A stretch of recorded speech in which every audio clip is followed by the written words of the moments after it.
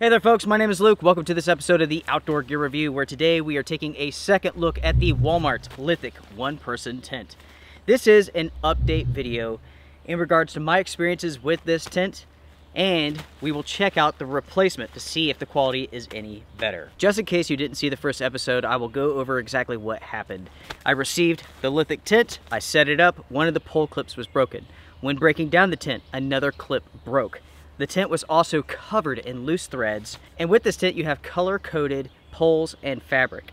So the color coding on the pole was nothing more than a piece of tape that looked like it was just ripped off of the roll and put on there. It was coming undone. It was really poorly done. Without a doubt, the first Lithic tent that I had a lot of problems. Hopefully with the replacement here, it will be better. Before I sent back the first version that I had, I was able to set it up for 3 days, and the tent was exposed to over 3 inches of rain. I'm sure you're wondering how well the tent did, and let me tell you folks, it didn't leak a single drop. I was very impressed with the waterproofing of the very first tent that I got.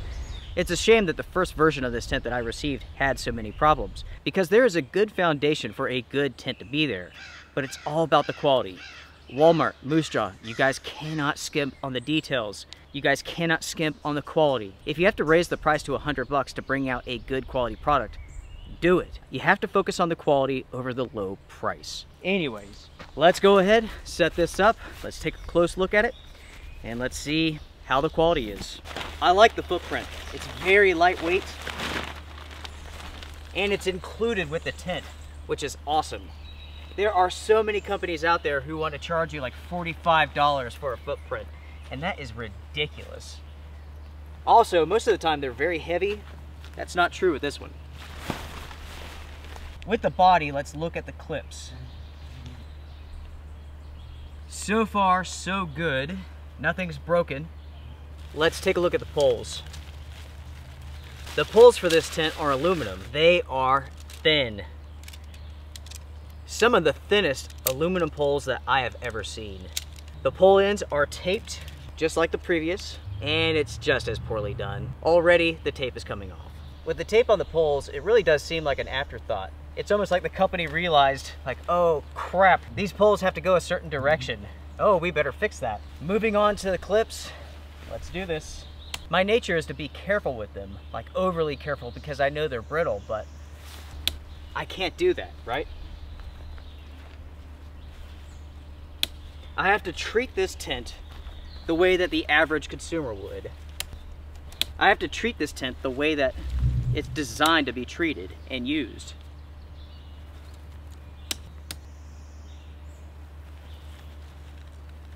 As far as the loose threads go, I'm not seeing much.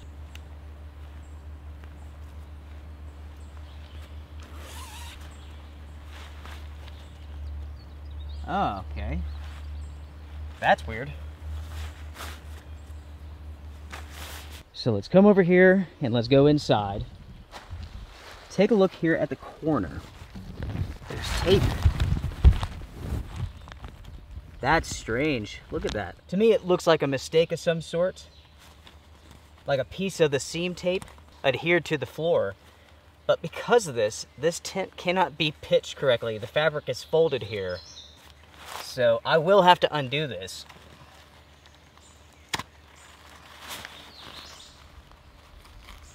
Oh no. Huh. It looks like it left some sort of weird coating on the floor. Or it tore the coating off of the floor. I'm not sure which one. I'm not going to really set this up any further. I'm just taking a look at the quality, seeing if I see any issues. The seam tape looks good. I'm not seeing any issues right off the bat. This is where we stand at the moment. The quality of the replacement looks to be better than the initial copy. At least none of the clips are broken. That's a huge plus, right? I have to say that I'm still very concerned about this tent. These clips worry me. I mean, right now it's 75 degrees, but what happens when you use this in cold weather? These clips are going to become even more brittle. And plus, I clip these on one time. What happens when you do this 150 times, right? As far as my testing goes with this tent, it will continue. My advice is to hold off, don't purchase one of these yet. Even though I have to say that I like the overall design of this tent. The fly pulls away from the body very well, ventilation is great. You could pull out the fly on the sides for added ventilation and airflow. It's tall, it's wide, it is a short tent. This is not made for taller individuals. If you are approaching 6 feet, I would not recommend this tent. The shorter you are, the better this tent will be. With these clips, I am concerned, but I will continue to test this out and give this tent a fair shot. Already we know of potential issues, so those have to be monitored, and they will be. If you have a question for me, send me an email. Make sure to comment down below what you all think about the second version of this tent. The quality is better, the clips aren't broken, but that doesn't mean that they will not break, especially as it gets colder and that plastic gets more fragile, right? I don't know. Thank you all very much for the support that you all have shown the channel over the years. It is greatly appreciated. If you want to support a channel that is 100% agenda-free, a channel that's not trying to sell you anything at all, you can do so through Patreon, and I do appreciate it. I personally purchase right around 99% of everything that you see on this channel, and never will I become a salesman. I don't do affiliate stuff. I don't make commissions like other channels. I'm never going to recommend a product so that my wallet gets fatter.